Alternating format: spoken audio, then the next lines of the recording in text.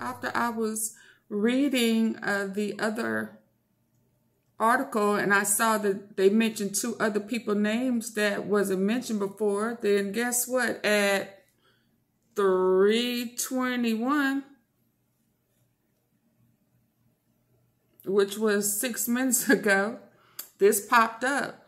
2 more charged after police found stolen car, drugs, and guns. The same names. That Banks guy, Dario Banks, and Jakarius Ishmon. So here we go.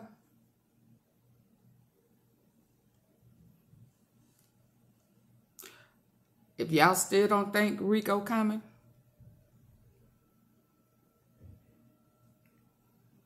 y'all in for a rude awakening. Oh, it's coming.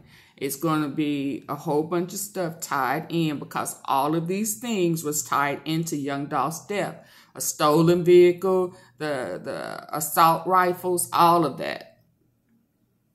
Every bit of it.